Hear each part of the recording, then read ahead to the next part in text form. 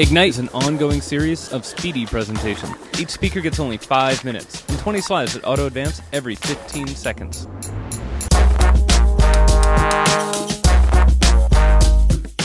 Okay, so my job up here is to convince you that there is more than one you.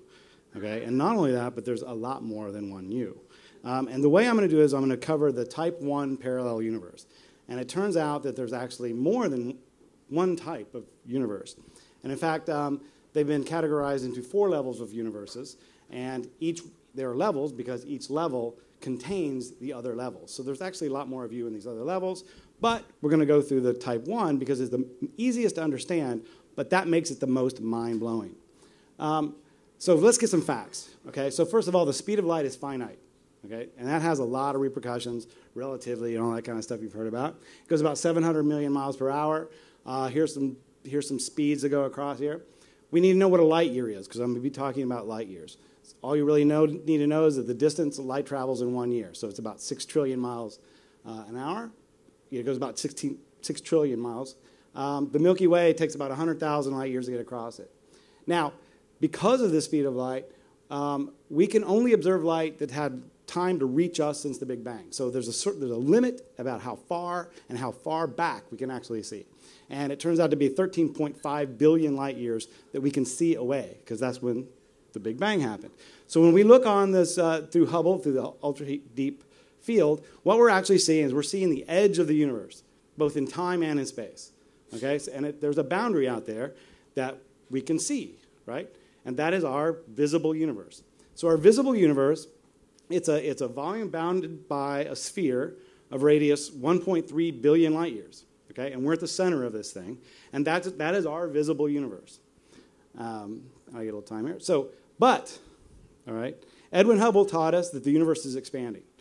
And this has some ramifications. First of all, when you leave here, the observable universe and the visible universe have different definitions. The observable universe is the stuff that we saw, but now, since the universe has expanded, since we saw it, it's now 96 billion years apart. The implications are, for an expanding universe, the further stuff away is, the faster it's moving away. I'll explain that in a minute. And there's a distance at which the speed of the stuff is actually expanding away from us at the speed of light. We use a rubber band to understand. So if you put dots on a rubber band, you just break a rubber band in two, and you hold it up, and you put dots on it, okay? And then you expand them apart, which, like we just did. You'll notice that the stuff that's out here went much further in the same amount of time than the thing did here. That means the velocity out here is much faster than the velocity in here, okay? And you know, because that's what velocity is. It's distance over time. And it turns out that at 13.8 billion light years away, stuff is moving away from us at the speed of light. So we're never going to see past that because it's going faster than the speed of light. So that gives us another sphere that we call the Hubble volume. And the Hubble volume is all the stuff that we will ever see. Okay, so 60 billion years from now, we're only going to be able to look back and see what's in this bounded Hubble's volume. Now, according to quantum mechanics, there's a finite number of total states within any volume. That means there's a finite number of states within the Hubble volume. Okay, and this has some ramifications, as we will see. I get a little break. How many of these states? Well, there's a lot.